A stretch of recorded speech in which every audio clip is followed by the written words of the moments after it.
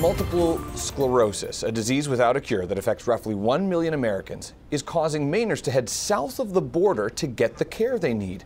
The progressive nature of the illness has led more patients to seek out a risky experimental treatment called HSCT. Despite the risks and recent violence in Mexico, patients say the treatment offers the only real hope to potentially stop the disease in its tracks. It's a journey 2 Maine women had to take to get better. News Center Maine's Vivian Lee has their story. When we first met Anna Mosca last summer, she was struggling to walk amid numbness, balance, and fatigue issues, symptoms that forced her to give up a successful dog grooming business. The mother of 2 has multiple sclerosis, which uses your own immune system to attack the brain and central nervous system. Now, Anna can walk up the stairs independently and take care of her family, something she hadn't been able to do for nearly a year. I don't have to nap anymore during the day. Or rest from the fatigue. It's like I'm a whole new person. Anna has relapsing remitting MS, a type of MS where symptoms get worse, followed by some improvements. Late last year, Anna traveled to Puebla, Mexico for a risky and experimental treatment, Hematopoietic Stem Cell Transplantation, known as HSCT. It's only available in the U.S. for patients in clinical trials, but Anna was not considered a candidate. HSCT wipes out the patient's immune system with chemotherapy and reboots it with the patient's own stem cells so it stops attacking the central nervous system.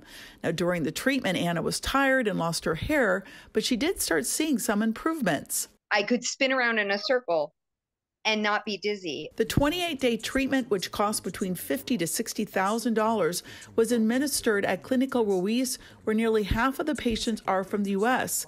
Now, the treatment is not covered by insurance. Run by Dr. Guillermo Ruiz Arguelles, a hematologist trained at the Mayo Clinic, the clinic is located more than 600 miles from the U.S.-Mexico border, where recent kidnapping and killings of 4 Americans have raised concerns about the safety of travel to the country. Anna says there was armed security personnel at the clinic 24/7. I never saw or heard anything that made me feel unsafe. Seeing Anna's progress on social media inspired Amy Gaudet to research the clinic. The level of care they offer and their success rates, it was obvious that was the choice. Amy has primary progressive MS that can lead to damage in and around the nerves in the brain and spinal cord. Because of difficulties with balance, numbness, and pain, Amy has to use a walker just to get around. Medication and treatment available here in the U.S. have given her only minimal relief to slowing down symptoms. We spoke with Amy and her husband before they left for Mexico in early March. It could stop this dead in its tracks, potentially. She could get better a little bit. And we're just looking for that little bit of hope. Back in Brownfield, Anna is on antivirals and antibiotics to help rebuild her immune system, and she hopes to reopen her grooming business in the next few months, living proof that taking your life back from MS. This is something that absolutely does work, that you can reboot your immune system, and this needs to be accessible to more people. Is possible. Vivian Lee, News Center, Maine.